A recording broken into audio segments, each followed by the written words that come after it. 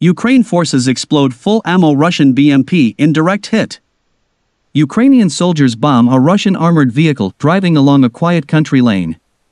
The 30th Mechanized Brigade, named after Prince Konstanty Ostrogski, a formation of the Ukrainian Ground Forces, joked that the demilitarization of the Russians continues as the conflict enters its 97th day.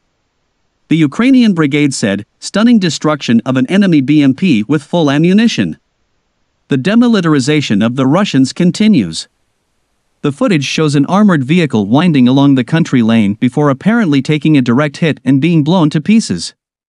The Ukrainian military did not state where or when the strike took place. Overall, on Monday, May 30th, Ukraine's missile and artillery units eliminated 8 Russian T-62 tanks, 2 122mm howitzers, 2 Grad MLRS vehicles, armored personnel vehicles, and an ammunition depot. That's according to the Operational Command South report on its official page Facebook.